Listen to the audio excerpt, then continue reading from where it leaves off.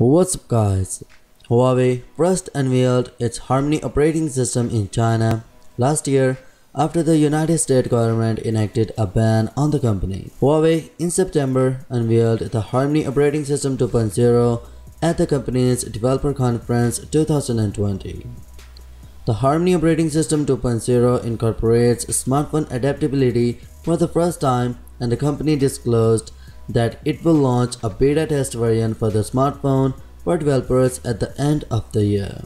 The president of the Huawei's consumer business software department, Dr. Wang Chenglu, is reported to have hinted that the adoption of the Harmony operating system 2.0 is currently processing very well and R&D is ready.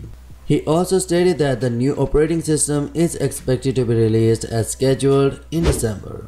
According to the previous details, Huawei and the Honor branded phones, which run on platforms such as Kirin 9000, Kirin 995G, Kirin 900, Kirin 985, 980, 820, 810, and the Kirin 710, will continue to adapt the Harmony operating system, but models running EMUI 11 will be upgraded first. Dr. Wang Chenglu also hinted that the Chinese tech giant started to internally develop the Harmony operating system as early as May 2016, when it laid out possible directions of the future market and technology.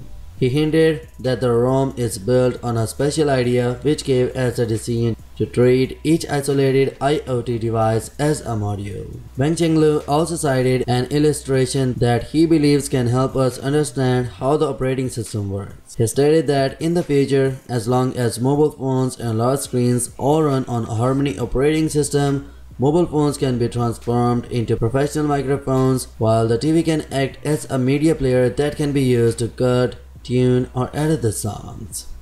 In Huawei's view, Harmony operating system is a set of operating systems developed for the Internet of Everything, and the mobile terminal industry has most opportunity to develop in China, the Huawei exec added. The rollout will first happen in China, but we believe Huawei will push it to other markets outside its home market. So yeah, that's it for today guys. Now what's your thoughts on this? Let me know your thoughts in the comment section below, and yeah, smash the subscribe button and press the bell icon for more latest news. And as always, I will catch you tomorrow in the next one. Peace out.